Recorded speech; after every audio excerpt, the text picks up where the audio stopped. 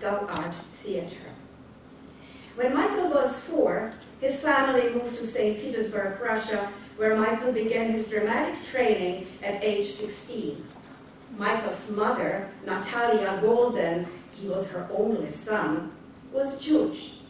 The Jewish element in Michael's background was reinforced in his acting and teaching career in a series of collaboration with Jewish theater groups such as the Habima Theater, as well as theater managers and theater pedagogues. His close collaborator in the 1930s, Yul Brynner, was also closely connected with Jewish circles in the theater world. One more quick point. As a young boy, Michael, or Misha as he was called, liked to put on various outfits he found in the house, transforming himself into different characters. Misha's best audience was his nanny, who would laugh until she cried, calling out, "Look what he can do!" In his adult career, his ability to transform himself into a wide variety of characters was one of his greatest strengths. His uncle, Anton, said of him that he is a remarkably intelligent boy. From his eyes radiates sensitivity. I think he will grow into a talented man. Michael Chekhov's uncle, Anton, had been closely associated with the Moscow Art Theatre until his death in 1904. In 1912, the Moscow Art Theatre, or MAT company, came to perform in St. Petersburg, and among them was Anton's widow, the famous actress Olga Knieper. She was one of many women who played an important role in Michael's life. She introduced Michael to Konstantin Stanislavski and arranged for a successful audition. After the audition, Stanislavski famously said, "Michael Chekhov, the nephew of Anton Pavlovich, is a genius." From May 1912, Michael studied what we call the Stanislavski technique or method with Leopold Sulerzhitsky and the slightly older actor and director Yevgeny Vakhtangov, who would eventually become Michael's closest associate. From 1913 to 1927, Chekhov performed a series of increasingly important roles for directors such as Stanislavski himself, Vakhtangov, and Richard Boleslavsky, who came to America in the 1920s and made the Stanislavski method popular. We will return to two of Chekhov's virtuoso performances as the elderly toy maker Caleb in a dramatization of Dickens' Cricket on the Hearth, and as Lestakov, the lying, scheming, comic imposter in Nikolai Gogol's The Inspector General, directed by Stanislavski himself. Both of these will be important in his work in America. He also performed Malvolio in Shakespeare's Twelfth Night, a play he would repeatedly direct outside of Russia. Chekhov's life took a dark turn on December 30th, 1916, when his beloved teacher, Sulerzhitsky, died, and then in 1917, he and his wife Olga divorced. They had a daughter, Ada. There was a Bolshevik revolution, his friends emigrated, his cousin Volodya committed suicide, and so on. Stanislavski gave him a year off to get over his psychological crisis. But two things brought him out of what could have been career-ending alcoholism and deep depression. What saved him was his good relationship with his second wife, Zhenya Ziller, whom he married in 1918, and the fact that he began teaching acting in his own private studio in his Moscow apartment. The first seeds of what would become his pedagogical career. By December 1918, he's back on stage and, as always, changing himself into an astonishing series of characters. In 1922, Chekhov lost his dear friend Vakhtangov to an illness. At the same time, he discovered the religious philosophy of Rudolf Steiner, who called his spiritual science anthroposophy. Chekhov also embraced Eastern philosophy and yoga. After Vachtangov's death, Chekhov became director of the first studio. In 1924, Chekhov performed the title role in a mystical production of Hamlet, which he also co-directed. Most critics appreciated the deep humanity of this new interpretation, and education commissioner Anatoly Lunacharsky awarded Chekhov a medal. But Stalinist colleagues began to criticize the spiritual undertones of his work. Also in 1924, he became the director of the semi-independent Second Moscow Arts Theatre. Here you see him as the youngest member of those directing the MAT. In 1925 and 26, he took his young company out on tours abroad as well as into the countryside, an important precedent for his work in Ridgefield. In January 1928, his autobiography, The Path of an Actor, was a runaway bestseller. Then, at the highest of his success, Chekhov's world comes crashing down. Rivals had denounced Chekhov as an idealist and mystic, producing alien and reactionary shows. In Stalin's Russia, this was enough to get you killed, and Chekhov became an unperson. Only with the help of the Commissar of Education, Lunacharsky, did he and Zhenya escape from Russia with their lives. We don't have time to go over his career in the early 1930s, except to note a few important points for his future pedagogical work.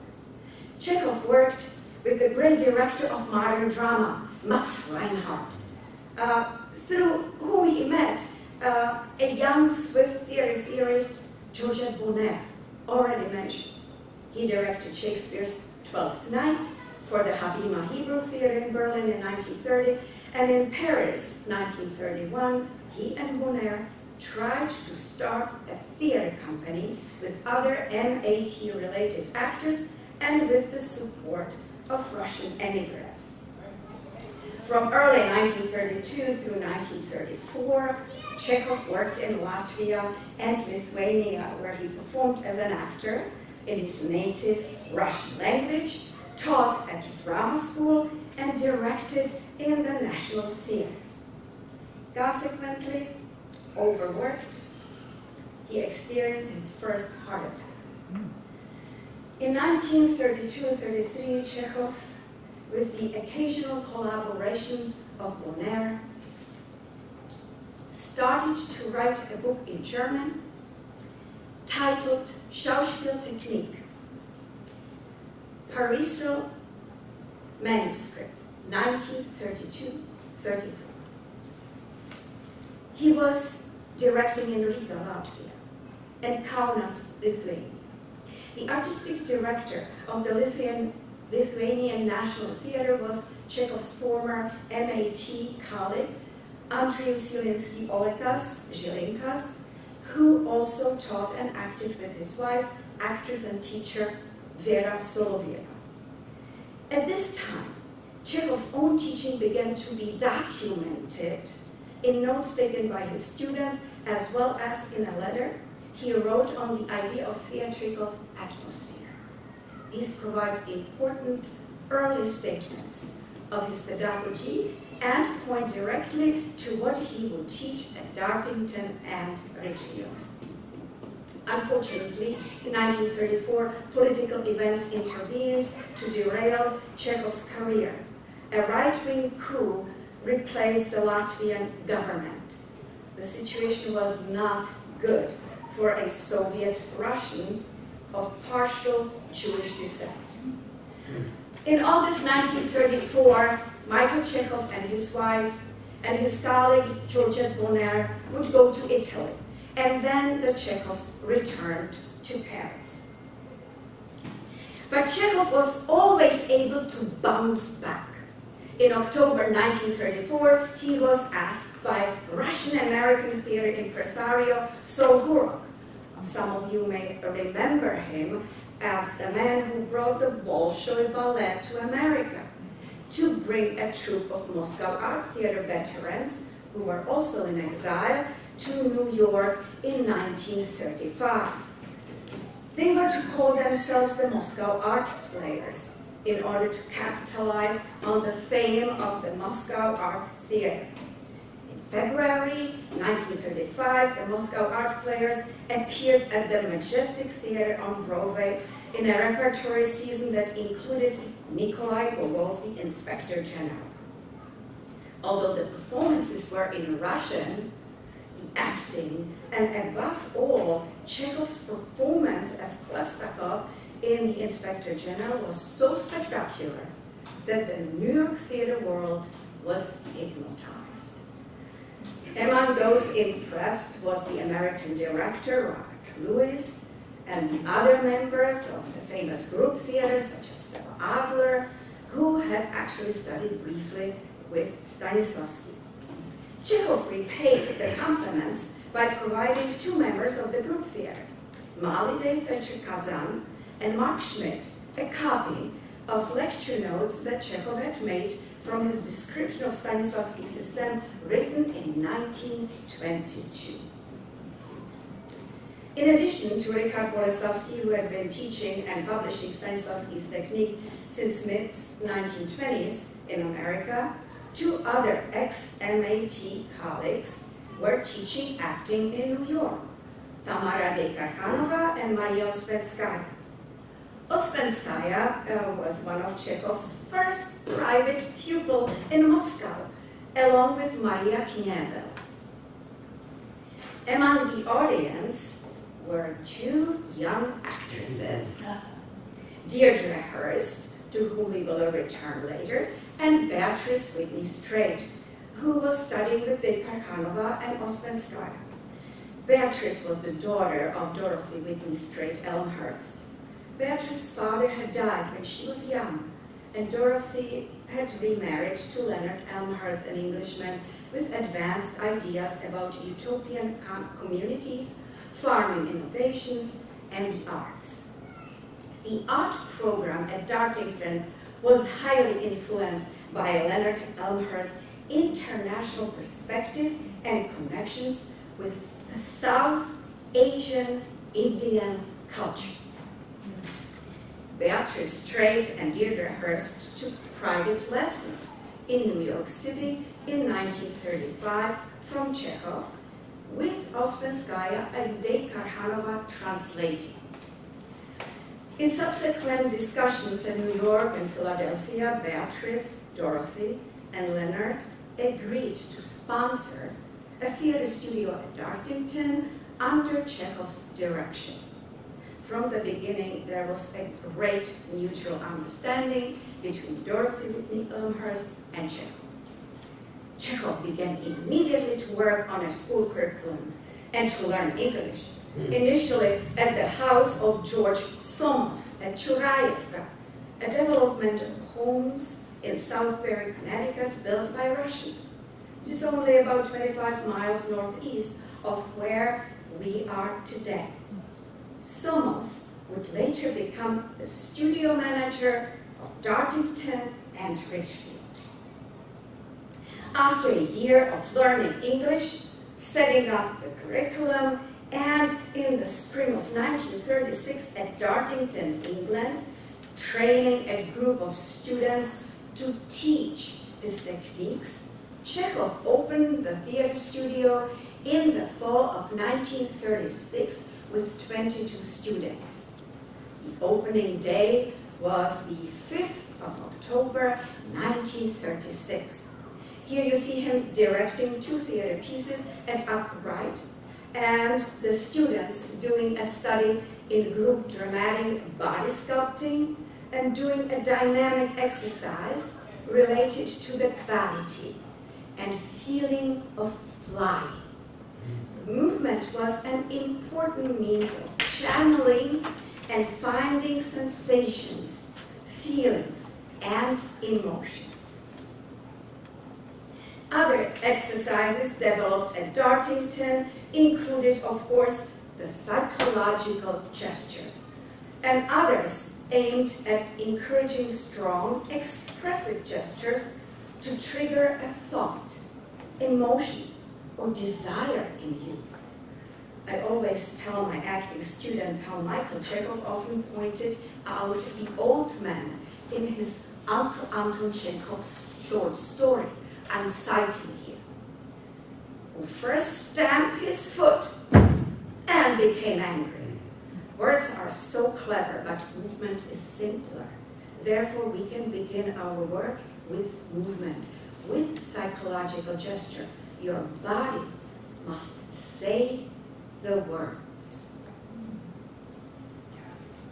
You all know many of the other exercises, such as the one at lower right, to develop a feeling of ease on stage, to avoid psychological tie-ups, stage fright, and so forth.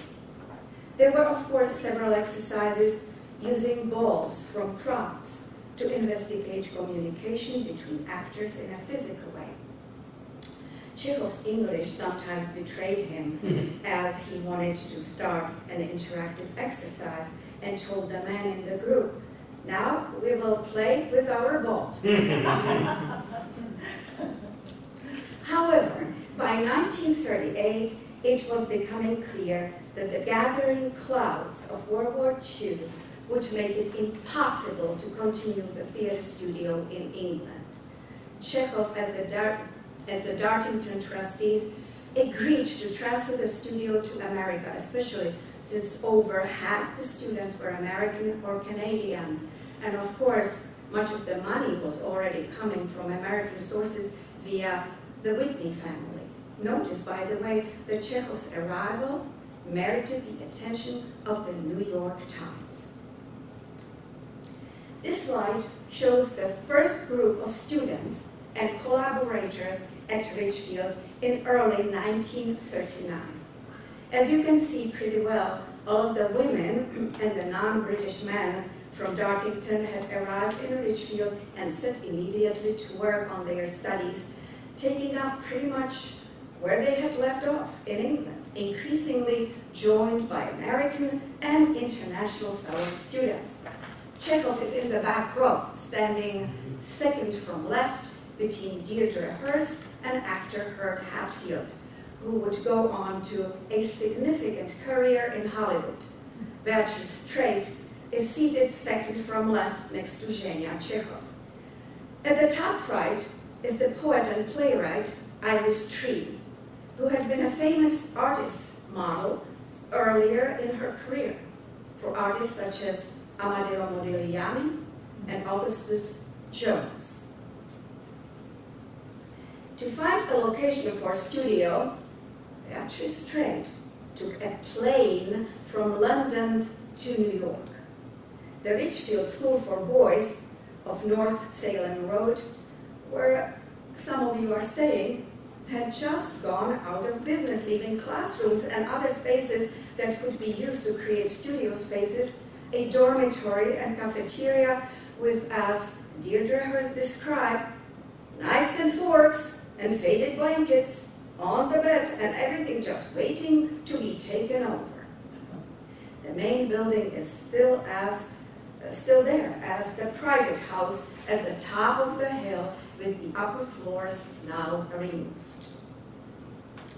As I mentioned well before, Chekhov and the students arrived. Publicity and brochures had gone out explaining the studio and its curriculum. All of you have, of course, seen these images. Again, we must remember that Chekhov was the senior representative in the West of the tradition of Stanislavski's, Sulerzhitsky's, and Vakhtangov's techniques. He always acknowledged that his own techniques derived from theirs. However, he formulated these methods into a new system, one based more on imagination and creative intuition than on pure emotional memory. This combination attracted attention and student applications.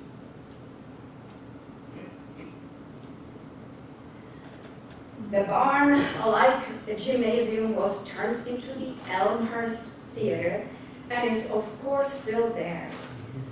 I took these photos when the former owner had it decorated as the gymnasium as it originally was. Have any of you gone down to Lake Mamanusko? Not yet. Everyone seems to have agreed that the location seemed to be ideal. It approximated the beautiful rural setting of the Dartington Hall and was only 55 miles from New York City. Before leaving England, a farewell performance was given by the students in Dartington in the middle of December 1938.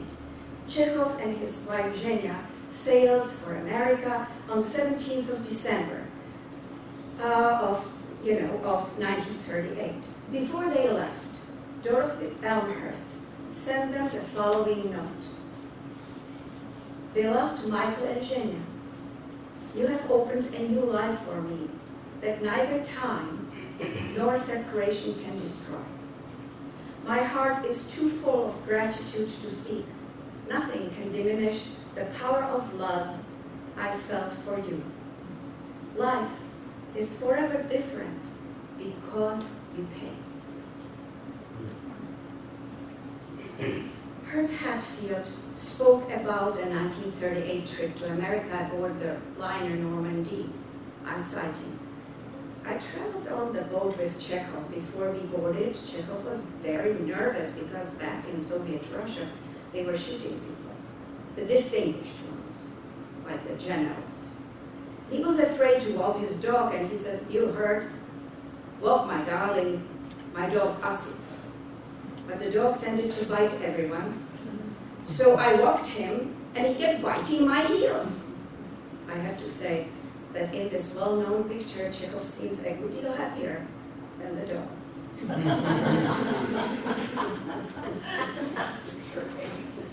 As we will see, Broadway productions were presented at the Lyceum Theatre in 1939. Chekhov and the Elmhurst wanted to start a young professional company in England, but the war ruined those plans. At Ridgefield, with its relative proximity to New York, the plan was taken up again. In the fall of 1939, they mounted a Broadway production at the Lyceum Theatre featuring both the students and older professional actors associated with the studio. The play was a dramatic piece based on Dostoevsky's writing called The Possessed, which Chekhov and his associate, the Russian writer, director, and filmmaker George Stanov, had created in England.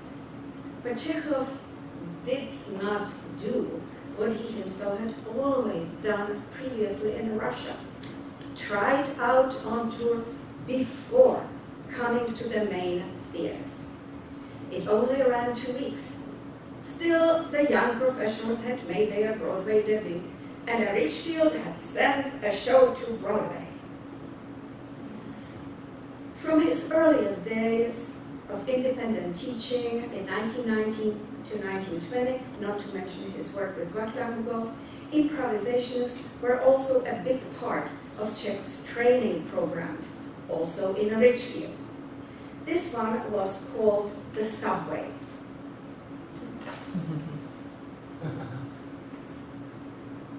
We have quite a number of photographs documenting the life of students and members of the Chekhov Theatre Studio Company in the period of 1940 through 1942. Many of these were taken by Lonnie Gardner, who, in addition to being a highly gifted photographer in her own right, was photographer Irving Penn's first wife. Here you see two female actors, Erica Kapralik-Chambliss and Mary Lou Taylor, working on costumes, while male actor John Flynn revises what seems to be a performance script or stage manager's book. all the acting students and young professional actors in the company did technical as well as performance work. Of course, as you know, the steps they are sitting on still exist. The photos labeled Nani are part of the University of Windsor, thank you, Lion, and Ontario Digital Archives. In this case, the Deirdre Hurst, the actor is the theatre collection. Some of us from Misha, the Michael Chekhov Association, helped Jessica Cerullo identify the company members in the photos a couple of years ago. This photo of the three actors working on costumes and technical aspects of performance while living in the countryside, not to mention a similar situation with Chekhov's young second MAT actors on tour in the countryside, have led some to ask if there was any influence of Count Leo Tolstoy ideals. There was, of course, an influence of Tolstoy on all members of the MAT in its first 2 decades. Since Leopold Sulerzhitsky had been a direct follower of Tolstoy. Sulerzhitsky was a classmate of Tatiana Tolstaya, Count Leo Tolstoy's daughter, which led him into the Tolstoy family circle.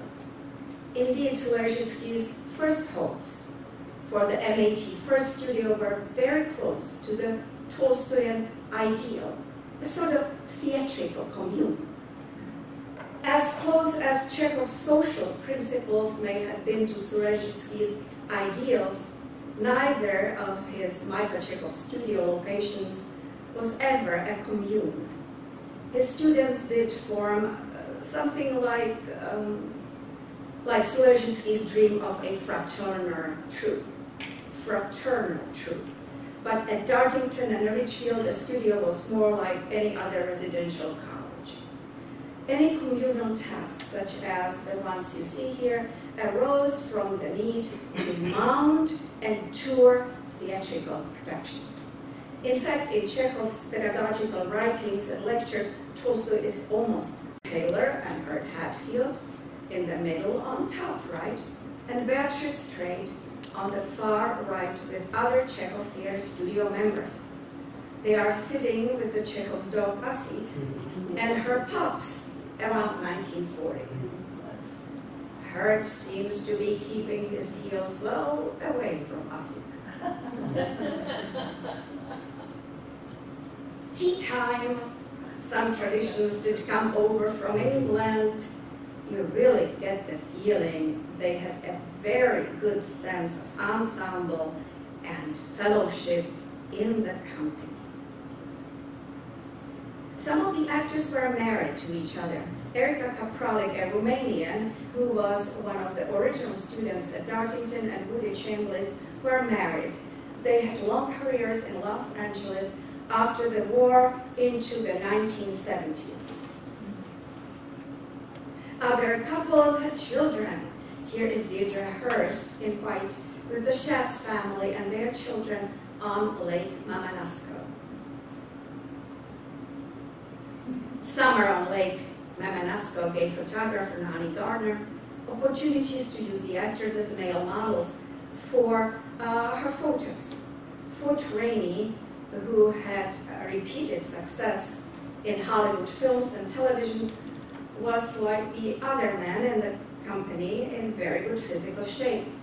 He's on the left slide in these photos. On the right, Erd Hatfield later famously played the lead in the film The Portrait of Dorian Gray, 1945, based on the Oscar Wilde novel in which a man's portrait ages in a closet while he stays forever young. One of the most unintentionally funny lines in film history was when Dorian, Erd Hatfield, who's supposed to be going to a ball, comes downstairs in his dressing gown. His surprised fiancée, already in evening dress, says, "But Dorian, you haven't changed." Presumably, the screenwriters and Oscar Wilde were making a pun. These two photos by Gardner really capture Beatrice Straight and Deirdre Hurst's personalities. Straight, impish, and playful, and Hurst, calm yet determined, in spite of a broken foot. As I have indicated, a very important part of the performance schedule and the training program was doing children's theater. Many of the pieces were written by authors in the company, such as Iris Tree. Chekhov wanted to develop young audiences for the sake of the future of the theater.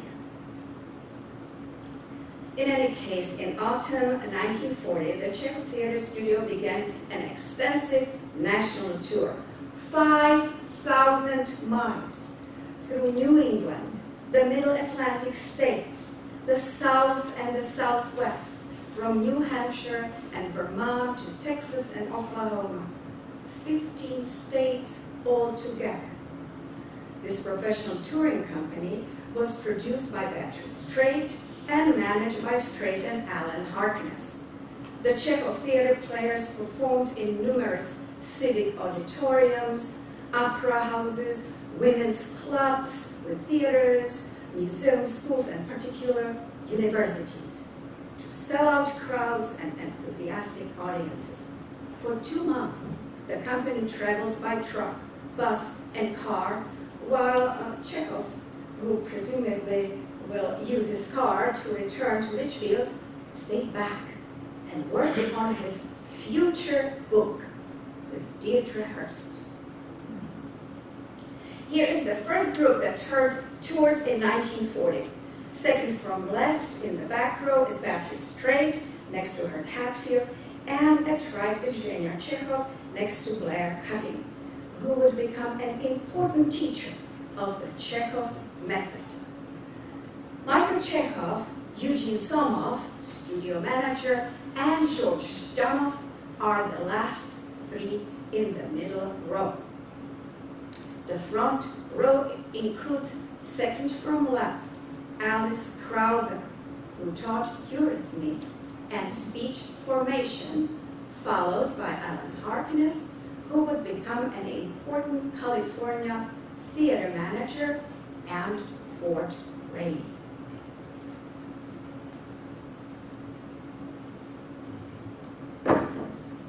After an opening performance in a Ridgefield in the Barn Gymnasium, now called the Elmhurst Theater, the young company set off in November in cars, buses, and trucks. The young professionals performed Twelfth Night by Shakespeare and The Cricket on the Hearth by Dickens. You will have noticed that these are the same plays Chekhov himself performed in and directed in Europe. Here I compare Chekhov's 1914 performance as Galen in the Dickens piece and the 1940 Chekhov Theatre Studio production. The Chekhov Theatre players were finally able to demonstrate a way of playing the classics that seemed relevant to contemporary audiences. As for the technical aspects of the productions, there was a great deal of attention to detail and ensemble work. Before each performance, the actors are lifted together the golden hoop. Well, there was this great deal of attention on the ensemble. We have to mention the toys in the Cricket on the Hearth that were designed by Michael Chekhov and painted by artist Bob Gundlach, and the students themselves.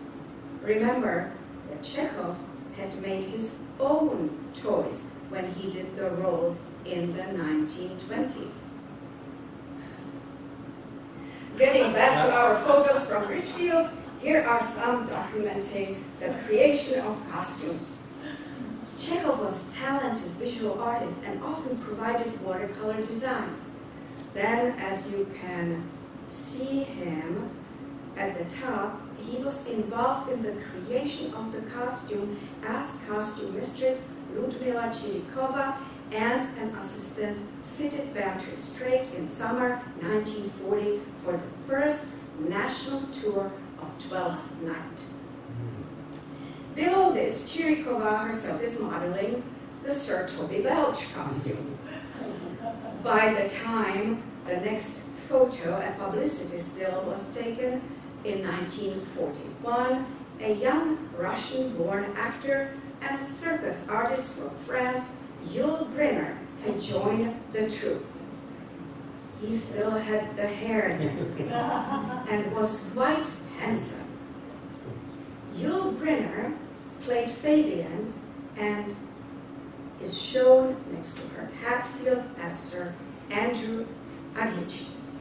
Beatrice Straight as Viola and Fort Rainey as Toby Belch are wearing the costumes. On December 2nd, 1941, Brynner made his Broadway debut in the Chekhov Theatre Studio's hit production of Shakespeare's Twelfth Night. In it, Brynner delivered only a few lines in his broken English with a noticeable Russian accent. This role helped to start adding English to the list of languages he spoke, which included French, Japanese, Hungarian, and some Russian. Here are two Chekhov's watercolor designs for the production costumes. Chekhov, in fact, went far beyond external elements in directing the production, expanding the ideas of centers to include imaginary centers, which would be located anywhere on the body or even outside of it. The imaginary center can be either static or dynamic. Chekhov gave examples for the imaginary center in various locations: in the shoulder, or in one of the eyes, Tartuffe and Quasimodo, in the stomach, Falstaff, Sir Toby Belch from 12th Night, in the knees, Sir Aguichi.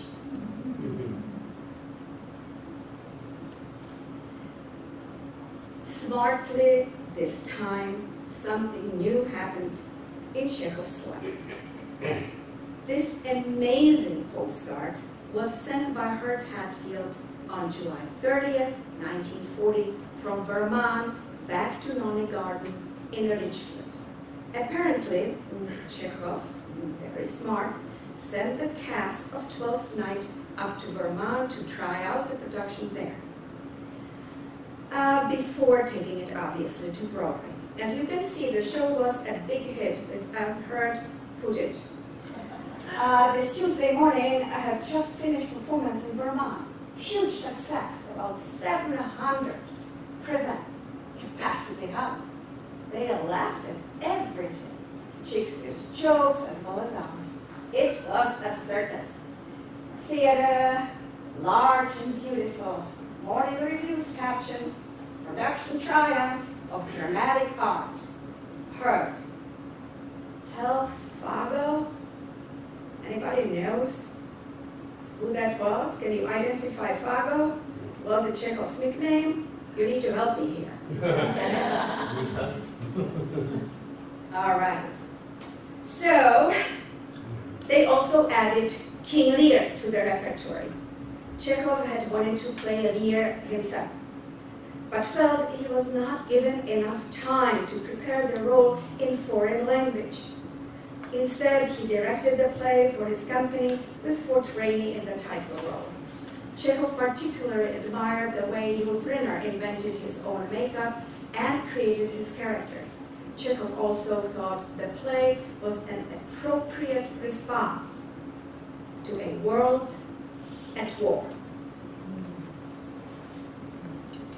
In 1941, 12th Night tour included a highly successful 2 weeks run on Broadway from December 2nd to 13th. Among the many things the critics applauded was the sense of inventiveness and ensemble creation in the performance. War came soon. Soon enough, to the theater studio. While they were playing on Broadway, Pearl Harbor occurred. The last brief tour was in early 1942, by which time most of the men were either already drafted or awaiting the draft, or like Brynner, already working in the communications efforts surrounding America's entry into the war. Several of the women from both Dartington and Ridgefield went to war.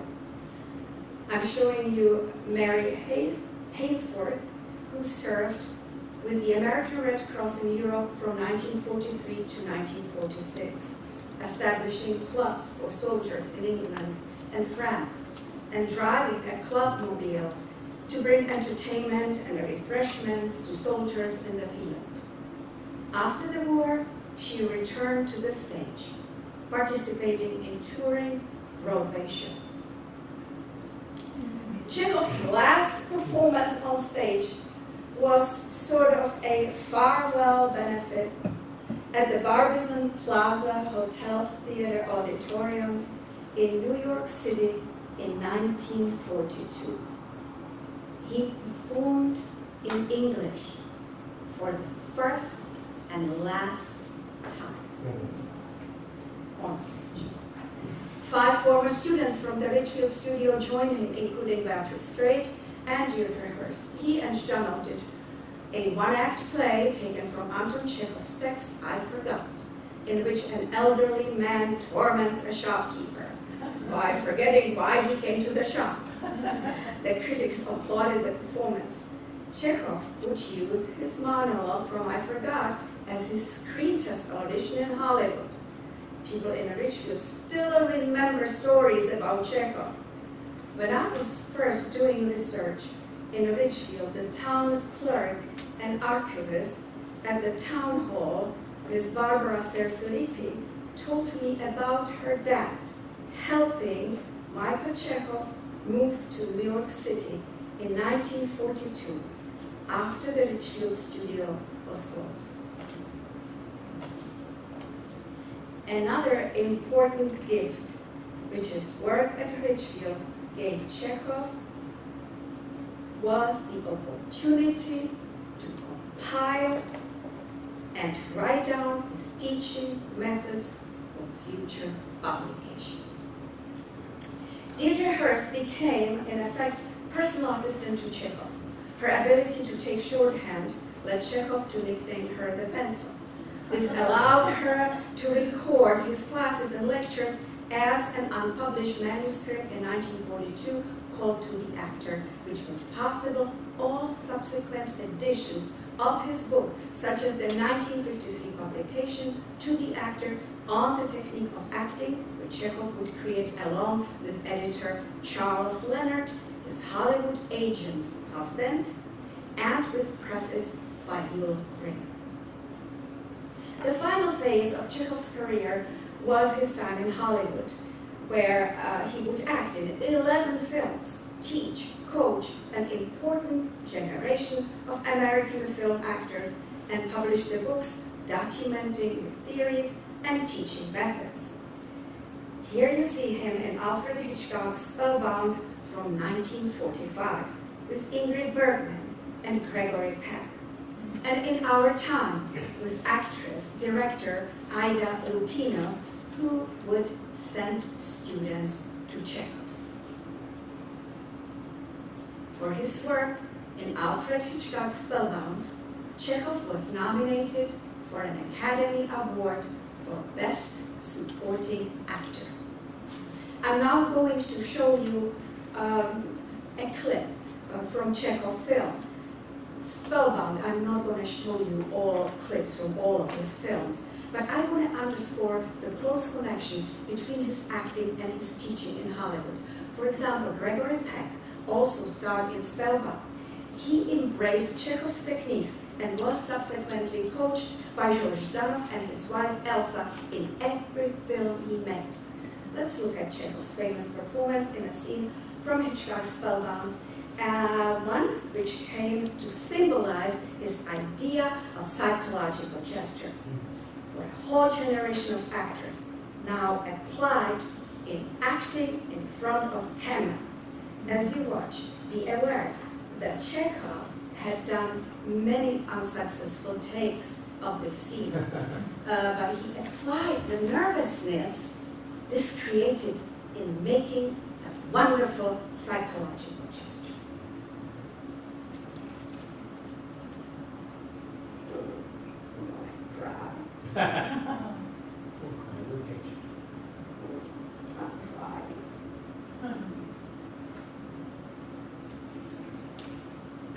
We are speaking of a schizophrenic and not a Valentine.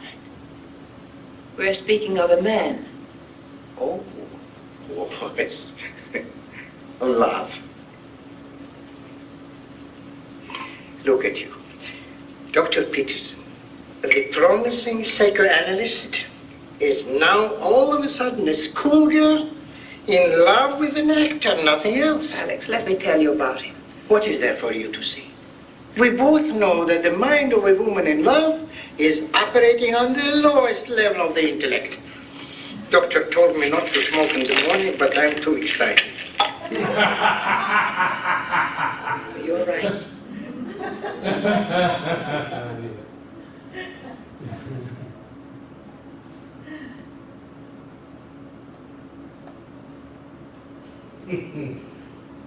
When Chekhov finally did complete the scene, after the many takes, the technical crew broke out into applause. In fact, Chekhov used the crew on a movie set as his audience.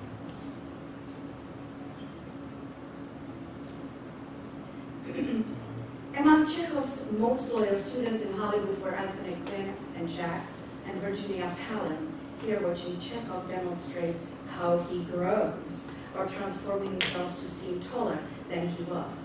I want to thank Lisa Dalton for the Anthony Quinn interview about Chekhov she produced in 2006. We will see another sort of different version here, which I would like to share with you. Quinn and Patricia Neal tell an interesting story about Gary Cooper's use of Chekhov's technique while filming The Fountainhead. Cooper was having trouble with one scene. They apparently did something like 50 takes. They stopped filming and took a break for lunch. During the break, Gary Cooper hid himself behind a large tree. He stood there and did this Chekhovian exercise about which he was very skeptical in class.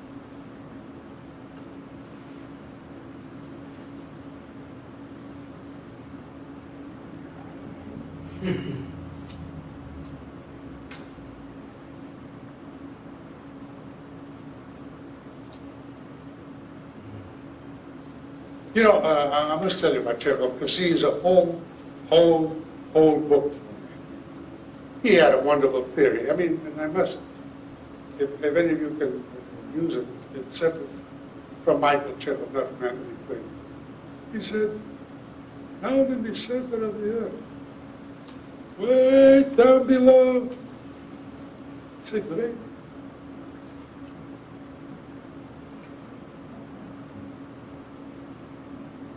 I didn't do that. We're running away from with it. So you try to make it louder, right, Lucy? Yeah, I just picked this up, but I don't think. No, everything is fine. I see it here, but here is a problem. Everything is. No, it was just touching that. Is it Bluetooth? This was only the volume. I just can't believe this is happening.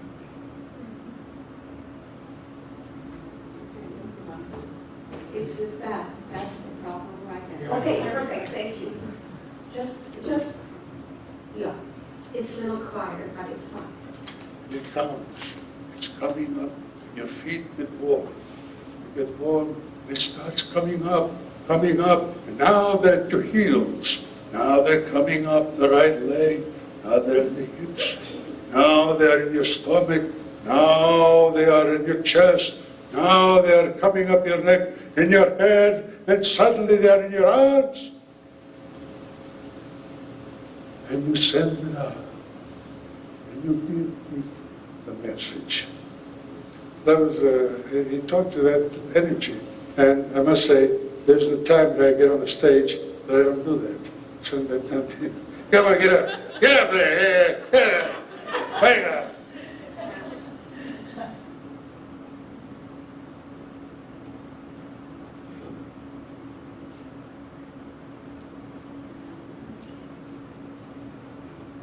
What did Gary Cooper do behind the tree of psychological justice? Yeah, he was doing this exercise. Oh, okay. This very exercise. Oh, I was okay. growing and expanding. Oh, Yeah, yeah, yeah. I just Exactly.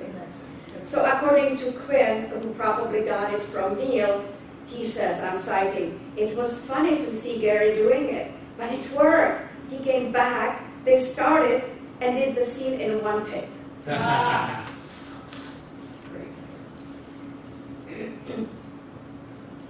The number of Hollywood actors affected by Chekhov directly or through George and Elsa Zhdanov is staggering. From the Ridgefield group, there were Beatrice Straight, Yul Brynner, Herb Hadfield, Woody Chambliss, Fort Rainey, and many others. Both Straight and Brynner won Academy Awards and Tony Awards for their acting. Here is Beatrice Straight acceptance speech for her Oscar for Best Supporting Actress in Network.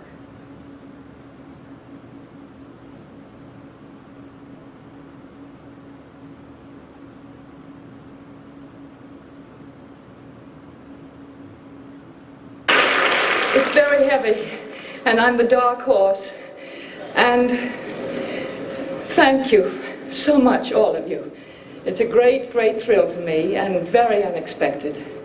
Though I should have known that when I had someone like Paddy Chayefsky writing and saying things that we all feel but can't express, and when we have someone like Sidney Lumet, who makes one want to act forever, and a producer like Howard Gottfried, then how can I miss?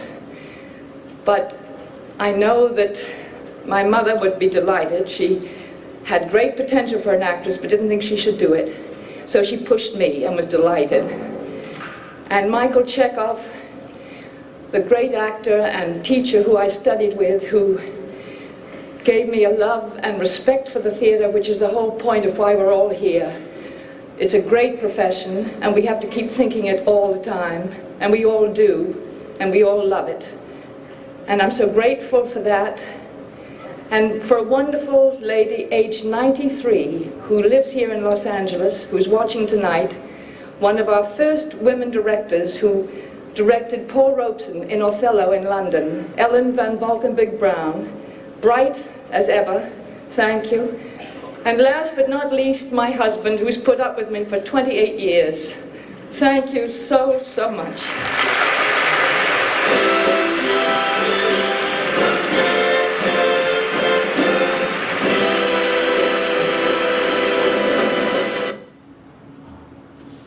Still the shortest Oscar winning. Yes, Yes, 5 minutes. Yeah. Shortest scene, yeah, you're right. You're right.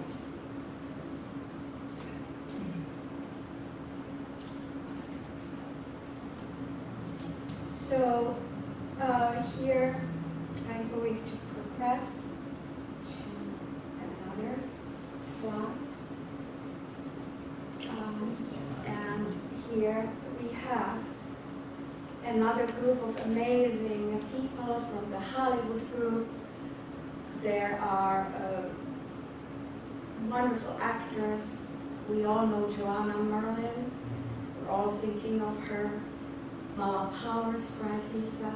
James Dean, Jennifer Jones, Lloyd and Dorothy Bridges, Robert Stack, Clint Eastwood.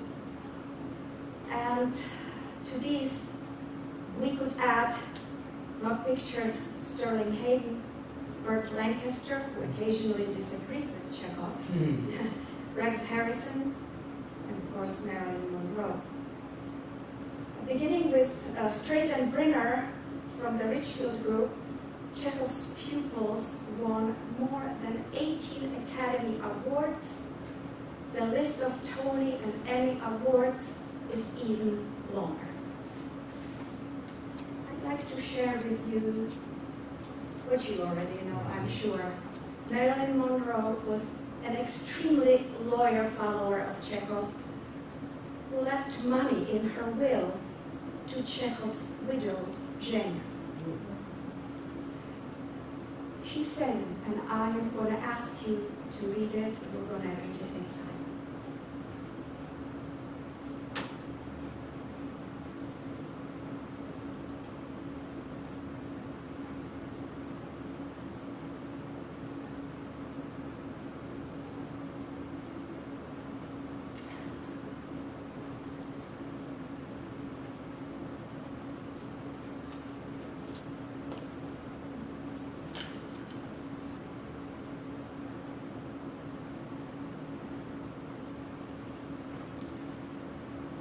After Chekhov's death, George Zhanov remembered asking Chekhov, "Misha, what we're doing here in Hollywood? We didn't become involved with the theatrical profession to make better actors for Louis B. Mayer." Chekhov answered, "We're not making better actors for Louis B. Mayer. We're helping people to grow spiritually and become better humans." Michael Chekhov was a human being of a great resilience. The influence of Michael Chekhov's teachings is truly global, international. Ridgefield should be proud on hosting such a personality from 1939 to 1942. I feel that it is wonderful to continue the tradition and celebrate Michael Chekhov and his genius, his influence on the art of theater. And now, let me leave you with Michael Chekhov's own words.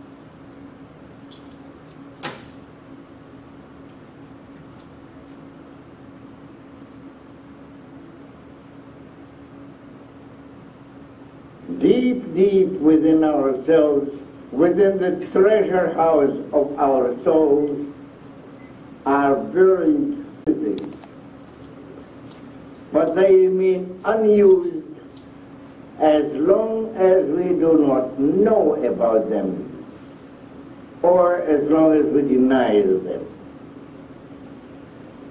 They are so powerful, so beautiful, wonderful, that we are, and this is the disease of our present age, we are ashamed of them.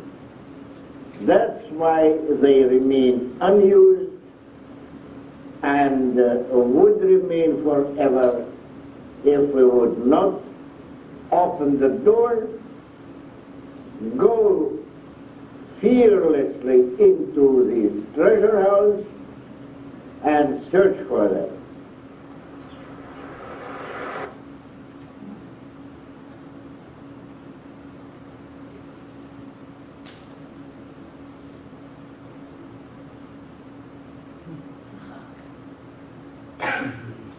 Thank you so much for the opportunity.